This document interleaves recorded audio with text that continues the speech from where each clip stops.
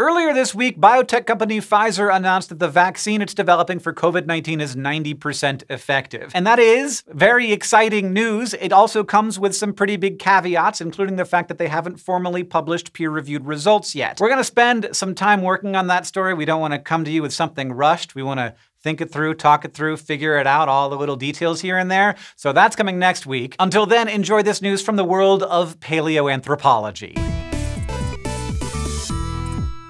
There's a persistent stereotype that our early human ancestors had clear gender roles. Men were hunters, while women were gatherers and foragers. While that's obviously an overly simplistic picture of diverse and complex social structures, research published last week in Science Advances presented evidence that some of the earliest big game hunters were female. Back in 2013, a local indigenous man found a 9,000-year-old burial site about 4,000 meters high in the Andes Mountains in Peru. Then in 2018, a research group visited the site with permission from the local community, where they found multiple sets of human remains, hunting tools, including projectile points, and other tools for hunting and processing animals. Since folks were often buried with their earthly possessions, it was fair to assume that one of the people in the graves was a hunter during their lifetime. The team's bone expert determined that the set of bones was probably female by the looks of their femur. And back in the lab, an analysis of proteins from the subject's teeth confirmed that it was a female skeleton. This analysis involved amylogenin, a protein in teeth that can come from either the X or Y chromosome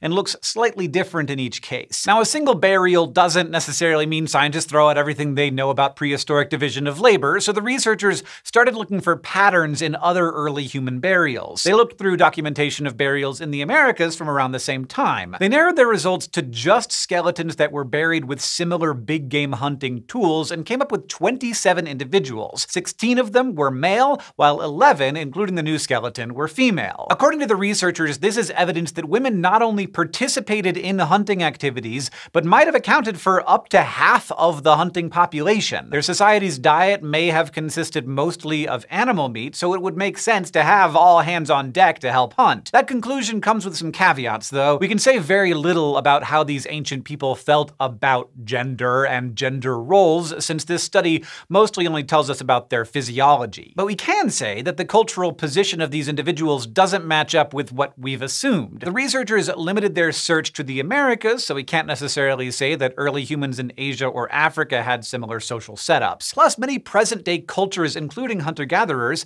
do seem to fall into this gender divide where men do most of the hunting. Since that's the case, though, this study raises some new questions. It tells us we can't project modern understandings of gender roles onto the past, but that means we'd like to know how gender divisions of labor changed over time and from place to place. Another recently published article in Nature Ecology and Evolution also gives us a better understanding of gender and human bodies, albeit from much earlier. Before this study, we thought that males from the extinct human species Paranthropus robustus were much larger than females, a phenomenon called sexual dimorphism. That's because when previous research looked at fossilized Paranthropus remains found in South Africa, it seemed like the males were noticeably bigger than the females. These guys lived alongside our ancestors, members of the genus Homo, about 2 million years ago. This new research describes the Paranthropus specimen that's about 200,000 years older. But here's the thing. A newly found, nearly complete skull was identified as male and was much smaller than expected. That made the researchers think that the size difference wasn't sexual dimorphism, but just differences between the two samples of fossils. With that in mind, the researchers had a new question to tackle.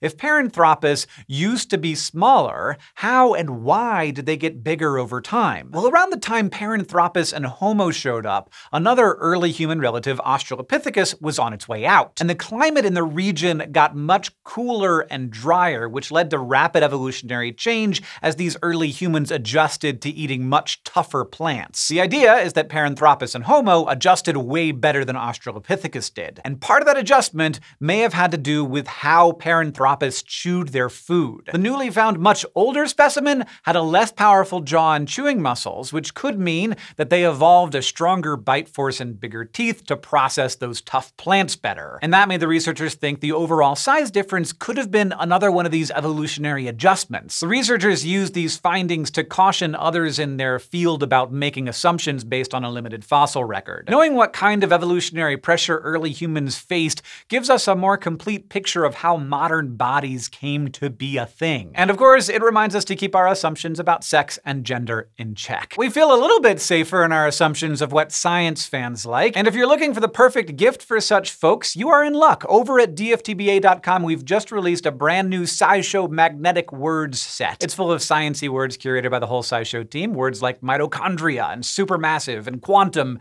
and it comes packaged in a handsome SciShow branded tin. You can use the set to declare important scientific discoveries, such as a team of researchers found rare Jurassic parasites in Hank's hair. If that sounds like fun to you, you can find our magnetic words and lots of other SciShow merch over at dftba.com/SciShow.